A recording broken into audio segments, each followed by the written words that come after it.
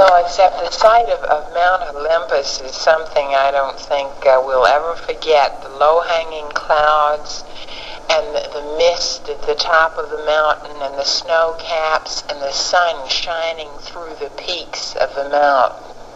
It was simply beautiful. It was very ethereal. It was something that we have never seen before. I don't think it was something that any other mountain would appear the same way to us again.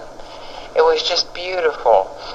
And the castle was very, it looked like a movie set almost, something that might be used for a very spooky Alfred Hitchcock movie, especially the little turret of the one turret of the castle that was remaining, where the birds were flocking all around and nesting at the top.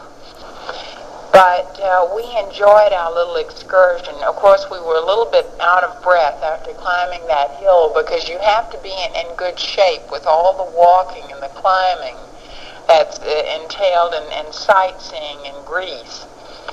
But we enjoyed the whole excursion very much. Ernie, is there anything else you'd like to add? It seems strange that the Greeks, who were the first... And they influenced this beautiful architecture with the columns like you find in the Acropolis and the Parthenon. But in general, Greek architecture is very different from this. You never see the columns.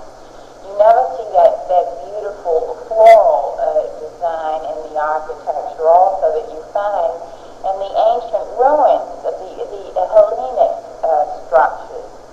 You don't find that in the...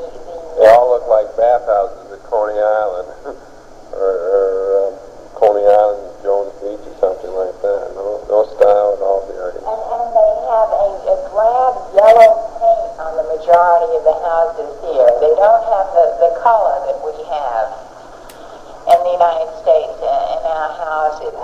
Everything is a drab yellow.